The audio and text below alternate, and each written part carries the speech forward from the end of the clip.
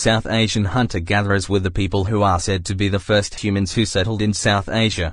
These were the original inhabitants of the Indian subcontinent, descending from the out-of-Africa migration around 50,000 years ago. As the name suggests, they were hunter-gatherers.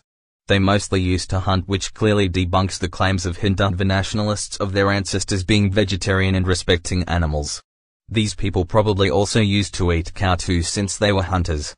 Ancient ancestral South Indians or South Asian hunter-gatherers were closest to modern isolated tribal groups from South India, and distantly related to Andamanese and Australian Aboriginal peoples.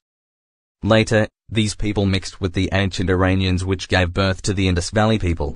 Around 4,000 years ago, the steppe people or the Aryans migrated towards South Asia and mixed with Indus Valley people, which gave birth to the ancestral North Indians, and the Indus Valley people who migrated towards southern India mixed with these hunter-gatherers, which gave birth to ancestral South Indians.